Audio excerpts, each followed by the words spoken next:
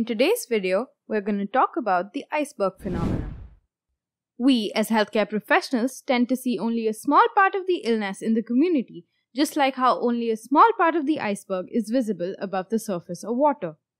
Just like how the submerged part of the iceberg is not visible, several infectious diseases could also be inapparent to the professionals.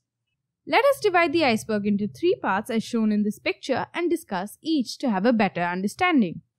First is the floating tip, which represents what is clinically visible to us as clinicians. The clinicians, as we have discussed already, are only concerned with the tip of the iceberg and conduct diagnostic tests for the same. Next is the submerged portion of the iceberg, which represents the hidden portion of disease, like pre-symptomatic and undiagnosed cases.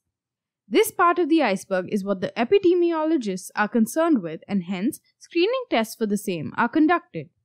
Lastly, there is the waterline, which is a clear demarcation between the hidden and clearly apparent diseases. You might wonder, what are the possible conditions where this phenomena could be used? Some of the conditions could include dental caries, hepatitis B, hypertension, diabetes, anemia, and influenza. Now, do you think all conditions would show the iceberg phenomena?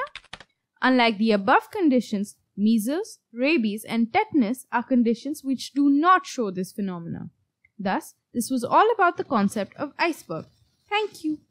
If you stuck with me till now, I am sure you enjoyed the video. Please do like, share, and subscribe to the channel. It makes up for all the time and effort we put into making concepts so simple and easy for you. Hope to see you in the next one.